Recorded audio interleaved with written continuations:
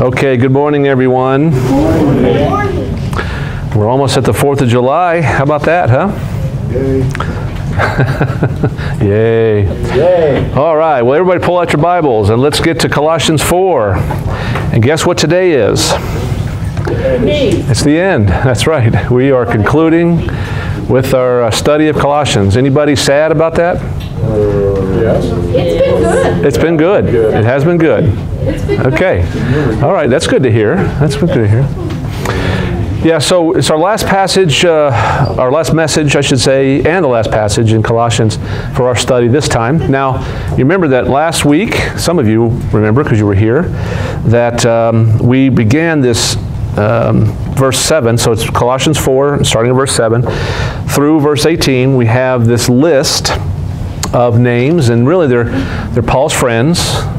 But I like to look at this as a photo. It's as if Paul writes this letter, and then at the very end he signs it, right? Verse 18, he says, "I write this greeting in my own hand." So he signs the letter, but then he sticks a picture in there. And that's really what verses 7 through 17 are. They're a picture of his friends. Some of his co-workers in the gospel is people that are in ministry with him. And so we are, these are the verses that most people skip. They see the names and it says, oh, his concluding remarks, so I don't need to bother with that. And so hardly anybody ever reads these verses. But remember what I told you last week? All Scripture is God-breathed and it's useful for our discipleship. So it's absolutely something we should read. It's something maybe reading won't help, but studying sure will. And so my task has been, let's pull out these specific names. There's 10 names that Paul lists in these verses. And in each one of these names, so this is more biographical than it is theological, but isn't it true of Scripture, guys, that when we look at, like say, the Old Testament, and you see some of the people in the Old Testament, and you watch their story unfold, and there's moments where you go, ooh, that was bad. I've done that, though. Or, ooh, that was good. I should do that more. And so you're learning from the lives of people that, well, we hope walk with God. That's really what the New Testament offers us as well. And so when we see these names that pop up, these people have a story. We just need to discover what it is. And through that, we learn from them. We learn from our brothers and sisters. Last week, we did the first 4. So can I just quickly review those and we'll just keep going today? All right, if you have your notes from last time, or you got to start over? You have your notes. Wow, 1 person, 2 people. Wow, 3 people. This is incredible. 3 out of whatever. Okay, well, if you didn't bring your list from last time, just start over. It's okay. Tychicus, that was the first name on the list. And with each of these people, I have a kind of a comma and a description. And for Tychicus, we put, he's a loyal and trustworthy friend. So this guy was trustworthy. Look, whatever had to be done, whether it was behind the scenes or up front, he would do whatever it took. He was somebody that Paul trusted to, take money from this place over to Rome, or if it was to, fill in for a couple of pastors, that's no small task, or even deliver 3 of what would eventually be canonized books of the Bible from this jail back to Colossae and to Ephesus, and of course the letter to Philemon. So Tychicus we can learn from. The church needs more Tychicuses. Those people who are willing to serve no matter where it is, no matter where you're called, even if it's not so prominent. And the next guy on the list in the picture, remember, go over to the right there. Oh, there's Onesimus. And Onesimus was a man with a past. He had a checkered past. He was a slave who left, which is illegal. He's a fugitive. He stole on his way out. He stole from Philemon. But then God got a hold of him. He got saved. He went back to Philemon, reconciled, and eventually, what happened to Onesimus? You remember? Became a pastor. How about that? So what do we learn from him? Well, first of all, we all have a past. We all fall short of the glory of God. But isn't it cool that God doesn't leave us there? That, especially for His children, He scoops us up, cleans us up, and does things with our lives we couldn't hardly ever imagine. Right? That's Onesimus. Next guy in the picture, Aristarchus. Aristarchus was a burden bearer. Burden bearer. Sorry. That's interesting, burden bearer. That's the opposite. No, a burden bearer. Aristarchus was a man that was with Paul during some of the most intensely horrible times of his life. Some of the most challenging, difficult moments. This man was right there with Paul and wouldn't desert him. And I said this last time, what we don't need fair weather fans. I mean fair weather friends. We need friends with us in the good and the bad and the ugly. That's what we all need. And thank God I think we have a bunch of them that we're looking at right here. And then the last guy we saw last week was Mark. And you remember Mark, let's call him from useless to useful. Mark, after he was saved, deserted Paul, deserted the ministry that Paul knew that Mark had from God for whatever reason. We don't know why. And Paul called him useless. But then God got a hold of him. Now remember, he's in Christ, guys. So what's the lesson there? Even when we're saved, do we mess up? Guys, is there moments in our ministries and our lives that you say, man, I regret that. I wish I'd have said that. I wish I'd have done that. I wish I didn't do that. That's Mark. You know the man had moments in his life where he just went, that was a mistake. And yet, what did God do? Did he leave him there? Remember Jesus' promises to finish the work he began? And that's exactly what he did with Mark. And I think he used the Apostle Peter, who was also a deserter. Who better to disciple Mark than Peter? And this man came to his senses, and Paul, at the end of his life, said, this man, Mark, is useful to me. He's useful in ministry. That's our hope. God is a God of first, second, third, fourth, 50th, 100th chances. So those are the first four guys, first four people. Now we got 6 more. Some of these I'm going to camp on a little longer than others, but give me some time here, gang, and we're going to get through the list. Okay? I want this to be our last Sunday. And I hope everybody's awake. If not, we got coffee. And Presley will kick you under the table. It'll be fine. I'm kidding. Let's bow in prayer. Let's ask God to teach us today. So Jesus, this is your word, and Holy Spirit, you inspired it, you wrote it, and we just love you, and we thank you, and we want to hear from you. We're your sheep, we're your people. Your word clearly tells us that your sheep hear the shepherd's voice, your voice. And so God, we are not just wanting to hear, we're desperate to hear your voice. We need to hear the words of God. The pages of this book, Lord, they're literally, it's as if you poured yourself out on these pages, and the black and white ink comes alive when we study it. And Holy Spirit, we pray, this is your pulpit. You take it, take the verses, take the notes, and just put us there, God. Put us right there. Let us meet these people as if they're right in front of us and we're shaking their hands. God, help us to learn from these people. Not just the good stuff, but the bad stuff. And not just the bad stuff, but the good stuff. And Lord, we want to be, today, we want to be better for you than we were yesterday. Today, Lord, we want to be all the things that we did this past week. God, we want to see it correctly. If there's forgiveness that's required, we ask for it. If there's hope because of it, Lord, we cherish it. We just pray, Lord, speak to us today. And we ask this in the name of Jesus. And God's people said, amen. The next person on the list, we're just going to call him Justus. And he spelled it wrong. It's J-U-S-T-U-S. It's not Justice, it's just us. Nobody finds that funny, just us? Okay.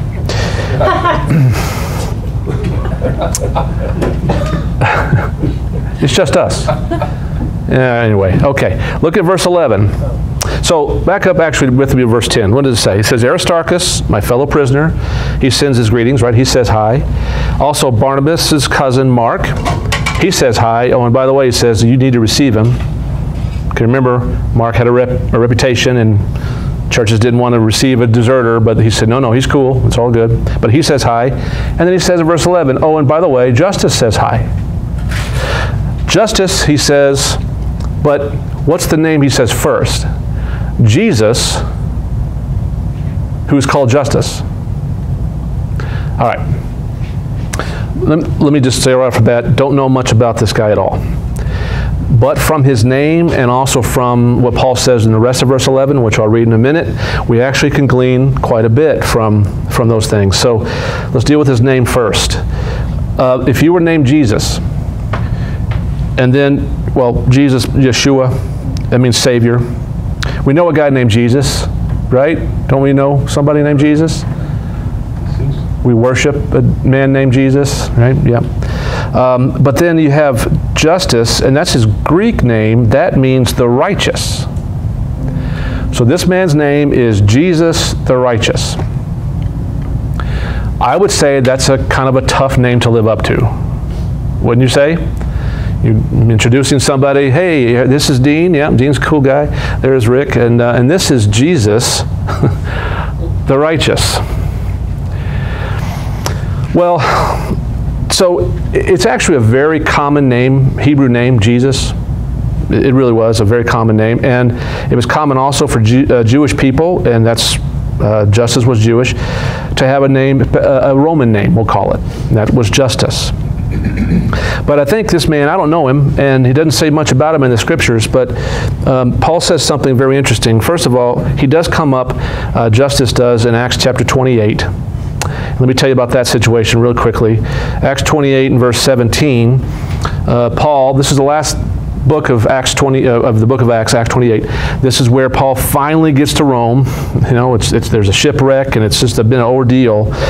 But he gets there, and the first thing he does, he says, okay, I want to call all of the Jewish religious leaders of Rome together.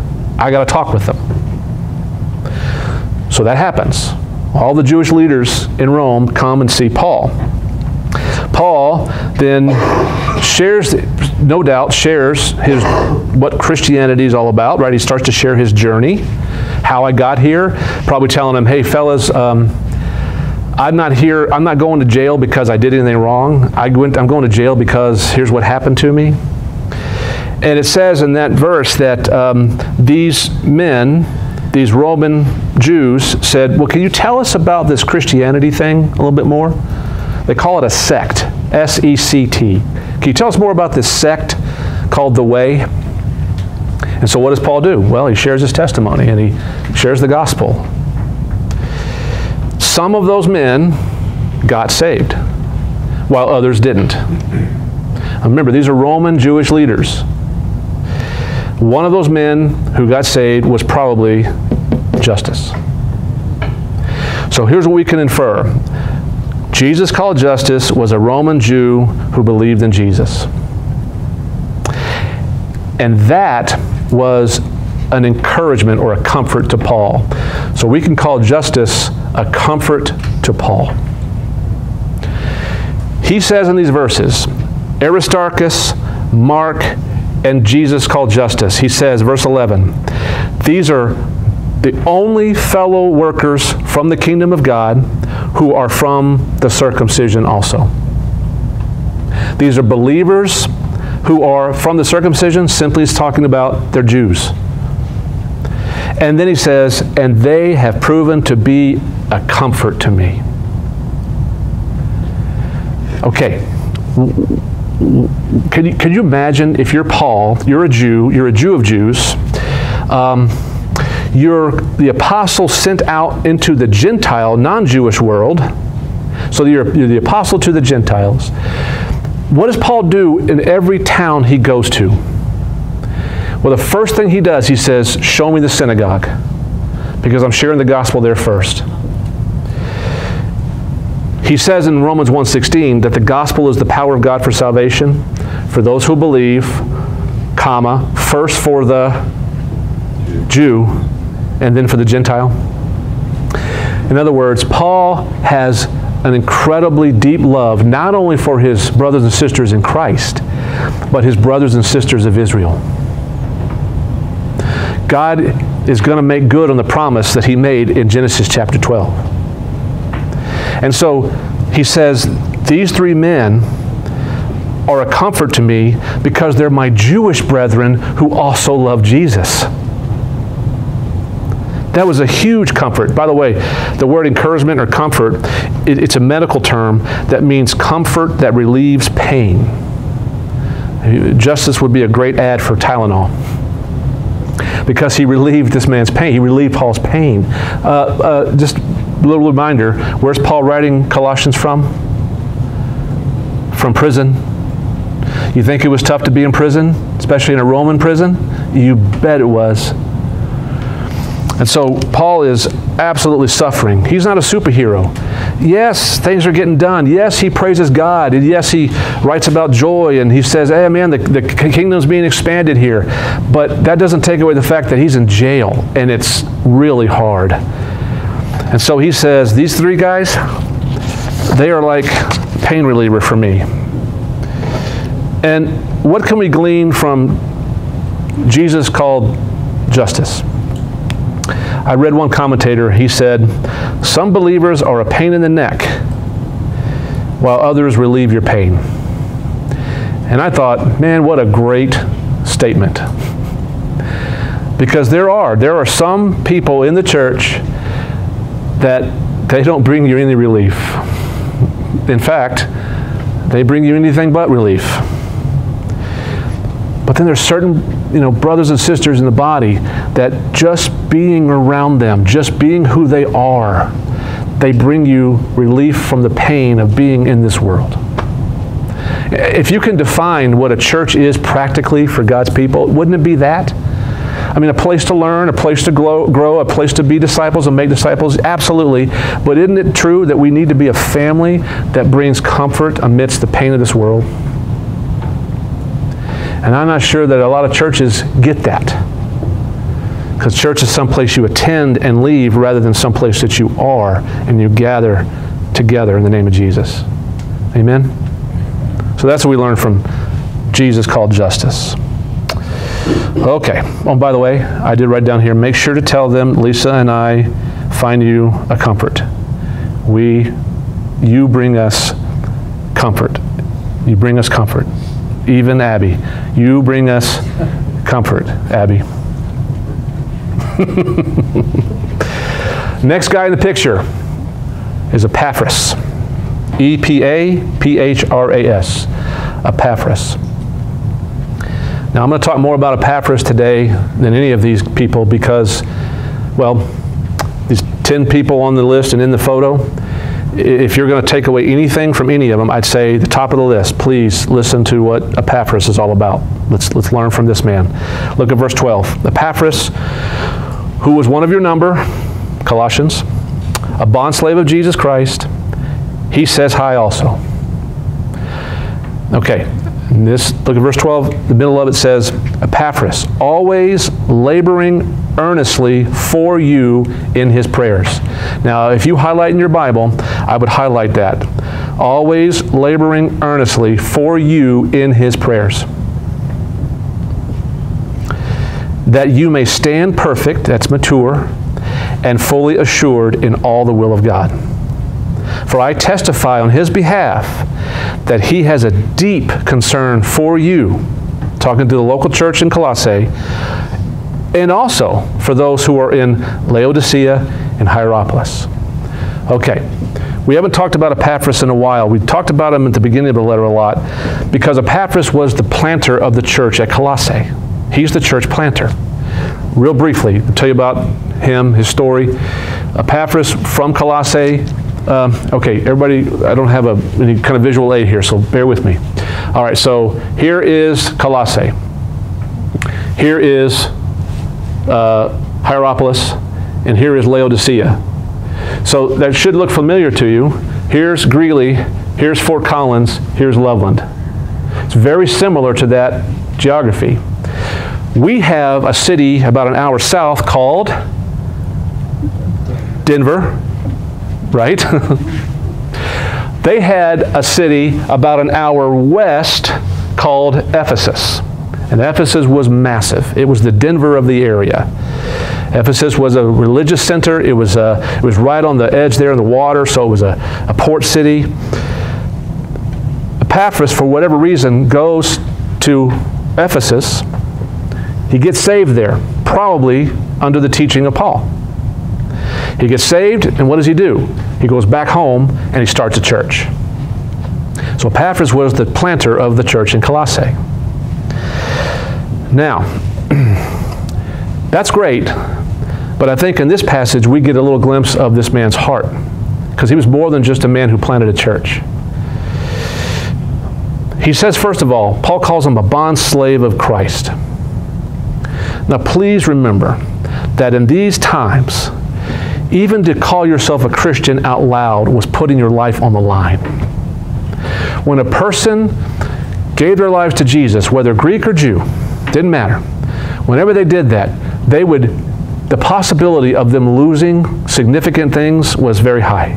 For instance, a lot of Christians lost their livelihoods. They lost their jobs. A lot of Christians lost their friends.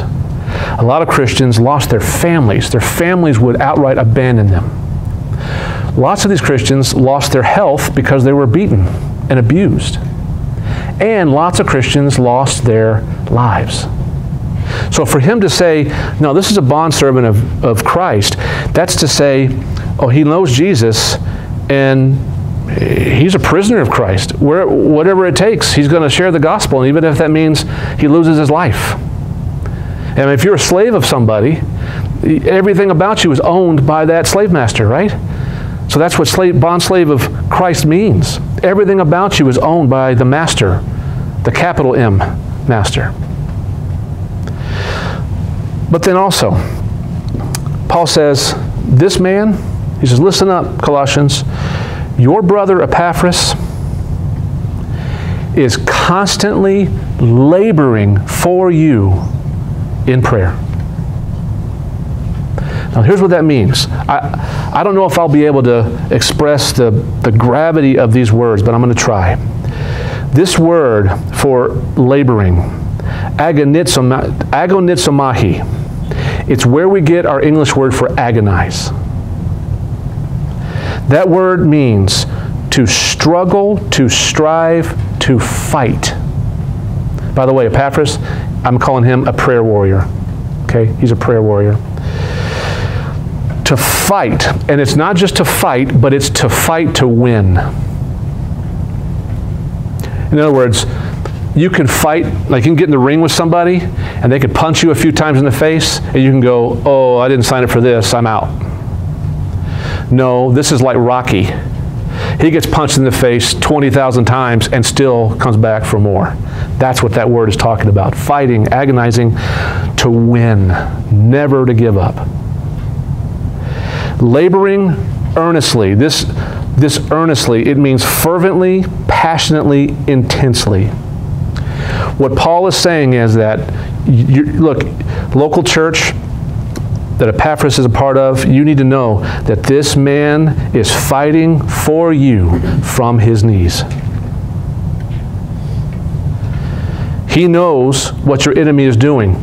See, what Epaphras did is, after the church was planted, you know, when he came back to Colossae, about 10 years, give or take later, Paul's in jail, and Epaphras goes to Rome to talk to him about the heresies that are coming to Colossae and to Hierapolis and Laodicea.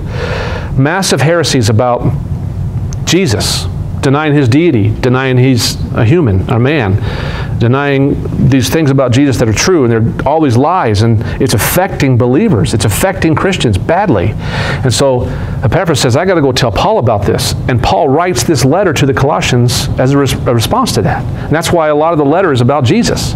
It's about the preeminence of Christ. And so Paul is saying, look, Epaphras told me about what's going on. He's told me about all the heresies. You've got to know something. That he's fighting for you on his knees, from his knees. He knows what your enemy's doing. He knows how your enemy's trying to lie to you and deceive you all the time. He knows the danger that these heresies are bringing to your church. He knows it has a danger of ripping you apart and ripping your heart away from God. Hey, guys, let me push pause for a second. I want you to understand something. If you believe a lie, even one lie about God, your whole faith walk is in danger of crumbling. If you believe even one wrong thing, one lie about God, your whole walk with Christ can fall apart. Why do you think people abandon their faith in Christ? because they believe something untrue about God. And so you see, Epaphras is going, I know that can happen, so what does he do about it? Well, he fights for them from his knees. And he says, not just you guys, not just the local church there. He says, he's praying for the region. He's praying for the churches in Hierapolis and Laodicea. That's his heart, to pray for all believers in his area. Laboring earnestly. You know, look, there's a lot of things that we can glean from this. I think some of them are obvious, but let me ask you a question. So, when I ask you about somebody in your life that doesn't know the Lord, that you love very much, maybe somebody in your family or a close friend, longtime friend, and they've maybe come close to the Lord, you know, kind of warmed themselves up next to the fire of the Spirit, you know, but then they walked away and they keep making choices that are just really bad and foolish. And for a little while there, you hung in there in prayer. You know, you prayed for them. But then they did something that was just like, really? You do that? And not only did that choice hurt them, but it hurt others around them very profoundly. Okay, can I ask you, did you stop praying for them earnestly? At what point do we say, okay, this is the point where I stop praying for them and fight for them on my knees? When is it that I stop fighting for them? See, for Epaphras, that moment, that wall never was there. So the more people sin, the more people struggled, guess what he did? His prayer life didn't get less. It got more, and it got more intense. I think there's something for us to learn there. That the more people do stuff that's really dumb and really ungodly, instead of complaining at them or about them in our hearts and minds, I think we need to go even more deeper in prayer for them. Do you agree? How many people are we fighting for on our or from our knees? George Mueller, you ever heard that name? George Mueller? He was from England. He director of the Ashley Down Orphanage in Bristol, England. I mean, this man was, many miracles happened at this orphanage. But he writes that, somebody wrote about him and said that November 1844, he began to pray for 5 specific individuals. And it says, so he prayed for different things, and 18 months elapsed, the first one was converted. And he thanked God. 5 years later, the second one was converted. He thanked God, continued to pray. 6 years passed, the third was converted. And he thanked God for all 3. And he kept praying for the other 2 until he died. After he died, guess what happened? The other 2 came to Christ. And this man prayed for them for 52 years. I'm sorry, 52 years later. 52 years later, they came to Christ. So he was dead for a while there. But think about that. All his life, he prayed, didn't give up, prayed earnestly.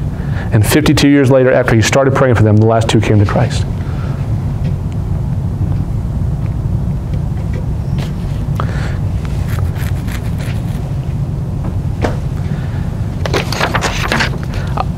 I want to pray like that. I want to pray like that. And I want to pray in a way that when I'm praying and they do something that's hurtful to me or hurtful to others or hurtful to themselves, it doesn't make me stop praying, it makes me pray more. That's what I want to learn from Epaphras. I also want to learn this. For somebody to fight like that from their knees, they must really believe that God is powerful enough to help them. They must really believe that God is the only solution to all of their problems. They must believe with all their hearts that He has the power to convert them, to change them, to help them. They must really, really believe that God, He's the solution. And sometimes, I don't know if we in America really understand that. So So that's what I think we could learn from Epaphras, the prayer warrior. And not just praying for our body, but praying for believers in our region, believers in our circle of influence, people that aren't in Christ, but we're going to pray for them. We're going to pray that they come to Christ, like George Mueller. Pray for the man for his whole life, and then 52 years later after he started, they came to Christ after he was dead. Okay. Next guy in the picture is Luke. Luke was the beloved doctor. Paul says, verse 14, Luke, the beloved physician, says hi. There you go. Hey, Luke says hi. Hi. Okay, Luke was a doctor. He wasn't just a doctor, though. Apparently, he was a really good one.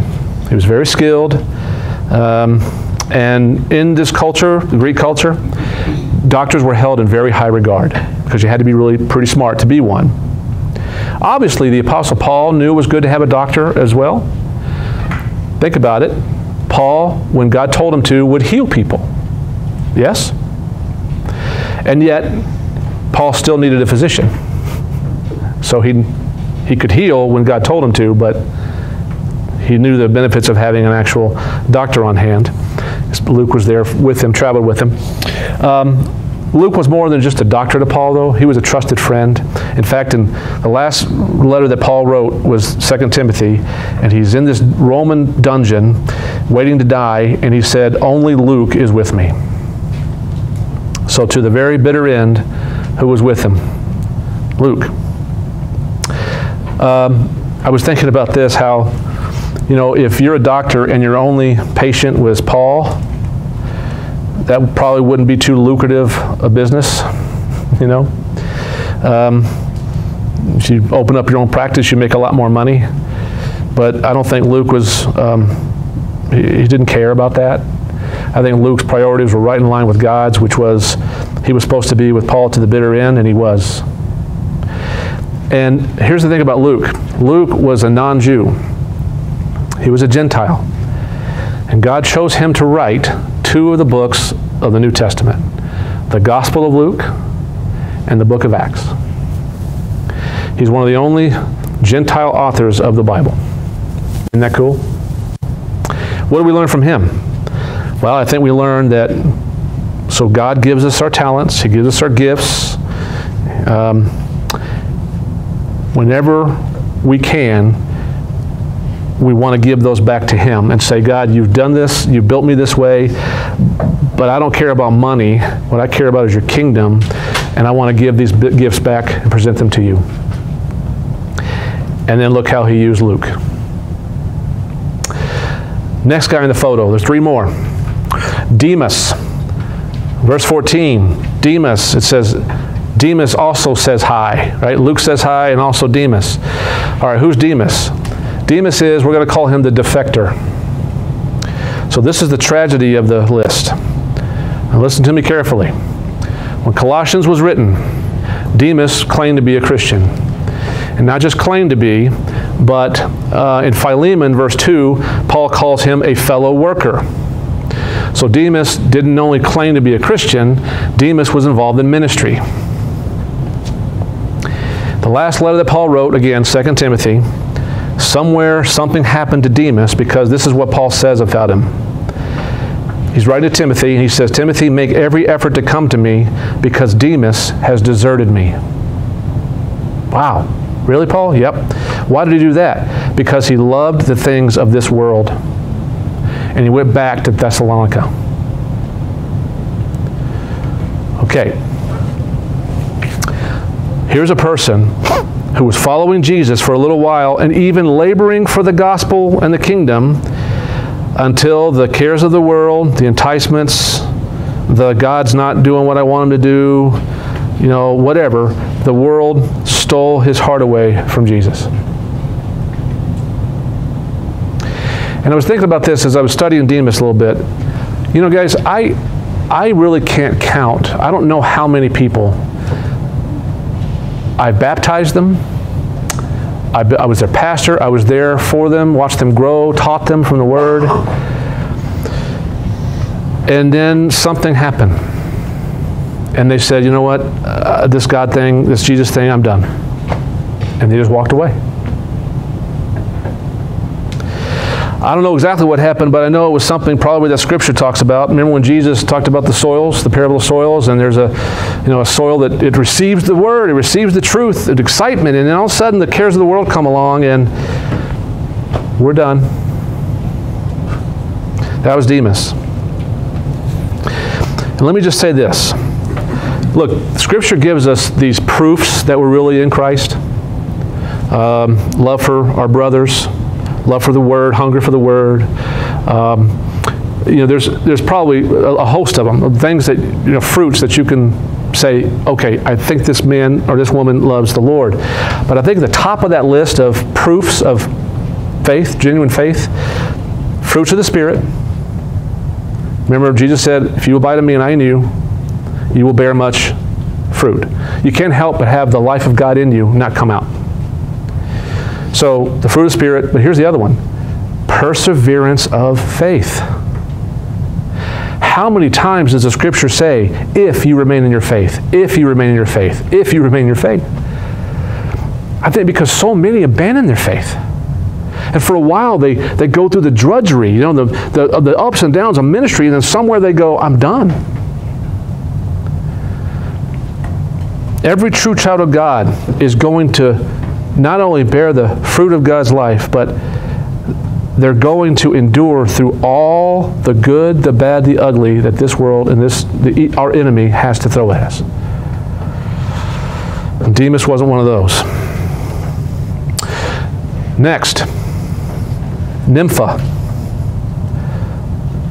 This one was hard to encapsulate, so I just said the Laodicean host. Okay, so there's not much about this person.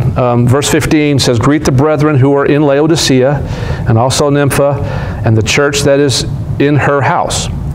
And when this letter is read among you, have it also read the church of Laodicea. And read my letter that's coming from Laodicea. So, this person, and there is a little debate as far as if it's a man or woman. Some translations will do it nymphus, the masculine form of this name. But most would agree that this is a woman. Her name is Nympha. She lived in Laodicea, and the church met in her house. That's it. That's all we know about her. Okay? I would say that if you're going to have a church in your home, you have to be generous. And you probably have to be a follower of Christ, you would think. That would help, right? So, we don't know much about this person. We just know that they were generous enough to open up their home to the local church there. And then finally, last one in the picture, Archippus. Archippus. We're going to call him Philemon's son. This is Philemon's son. Paul says, verse 17, say to Archippus, take heed to the ministry which you received in the Lord, that you may fulfill it. Okay, Archippus is mentioned in Philemon, verse 2. It lists him among the family. It was Philemon, your wife, and then your son is what we can glean. That's probably Archippus is his son. Archippus, of course, he's in the church there in Colossae. And for some reason, for whatever reason, we don't know why, Archippus, he has to be prompted by Paul, hey, young man, finish the ministry, fulfill the ministry, complete it that God gave you. Now, he is called our fellow soldier in Philemon verse 2. So this is a guy who's an active Christian. But encouragement, admonishment, whatever, Paul has to say, you need to fulfill the ministry God gave you. Now, I take that to read this.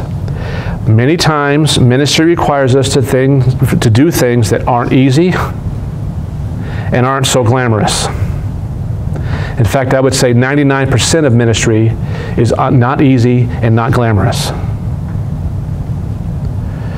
But whatever we're called to do, we need to do it. There is no ministry too small. And look, I get it. I know this generation today, I hear it all the time. Man, I want to do big things for the Lord. I want my ministry to count. And when I fear sometimes when that kind of stuff is spoken, it's really the words are, I want my ministry to be glorious, and I want everybody to know about it. What about those people that aren't in front of people at all, but they're fighting for people from their knees, and nobody knows about it?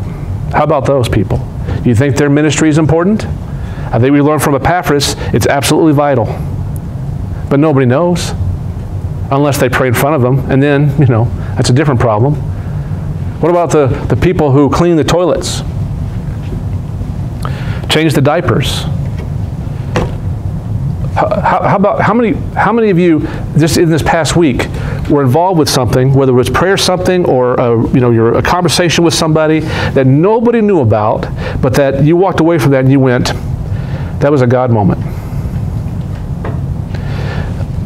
Look, guys, whatever the ministry is that we've been given, let's do it. And I think sometimes we get into this thinking where you say, well, I don't know what God wants me to do. Well, here's the answer to that. What has He called you to do today? Because a lot of times God doesn't give you a 5-year ministry plan. He gives you a 5-minute ministry plan. How about let's accomplish the task He put in front of you right there and now? How about that? Let's not gauge whether or not our ministry is valid on whether or not it's exciting.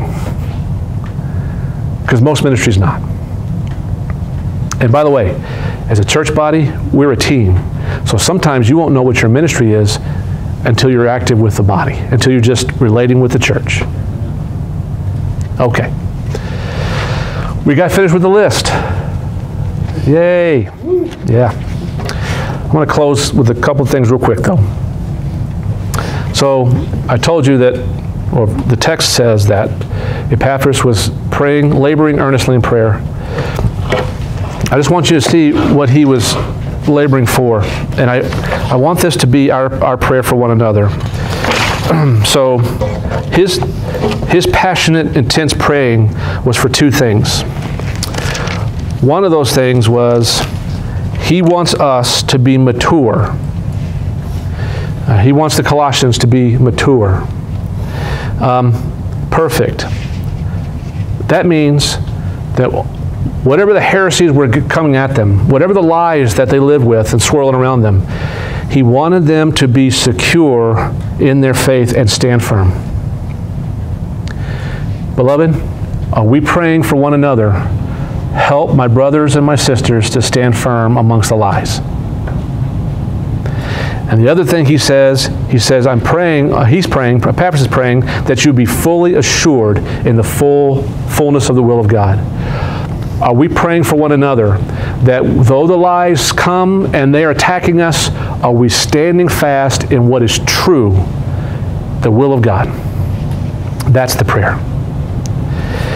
And I love how we have this list of names, and we have all of these different people, personalities, all of these different good, bad, ugly, all that. And yet, the one constant is God. I love that. We humans bring a variety of issues to the table. What does God bring? Fortress, rock, never changes. And I'm so grateful that even a list of names, we're going to still find the glory of God and the goodness of God. Amen? So I would like to pray, and of course we're going to get in our small groups here, and I want you to talk about which one of these people stood out the most.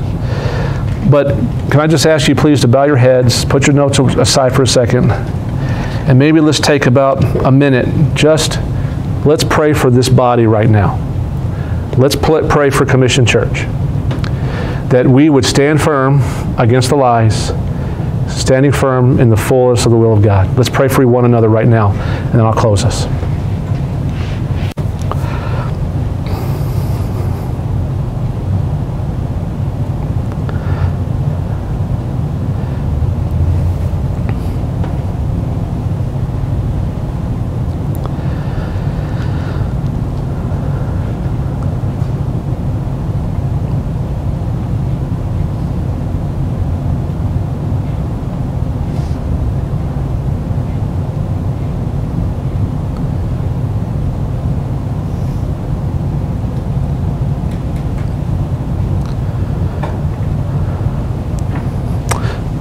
So Lord, I pray right now in closing, we see these names, and I know that we kind of see ourselves on this list somewhere. Lord, I pray, help us to remember, God, no matter how we're wired, gifted, blessed, no matter what the challenges we go through, Lord, that it really is, the main thing is to see who you are.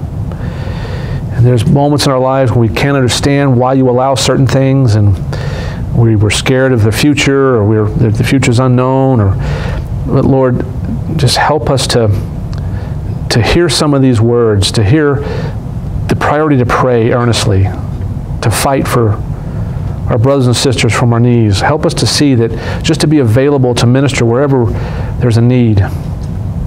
Help us, God, not to be like Demas, that when the going gets tough and the world gets more tempting, that we abandon you. Help us, Lord, to be generous and not fair weather friends and all the things that we've learned about this. But God, help us to all the more see your goodness. As human beings, God, we bring such a change, variety, but Lord, we know that you're our rock and our fortress. So God, thank you for our study in Colossians. We look forward to what you have next. In Jesus' name, amen.